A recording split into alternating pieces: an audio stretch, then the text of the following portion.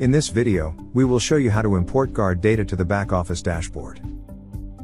When you hire a new guard, the first thing you want to do is to add the guard in GuardsPro. GuardsPro allows you to create a detailed profile for each one of your guards so that you can assign your guards to multiple post sites, add notes for future reference, manage guards' licenses for compliance, define username and password for mobile app access and much more.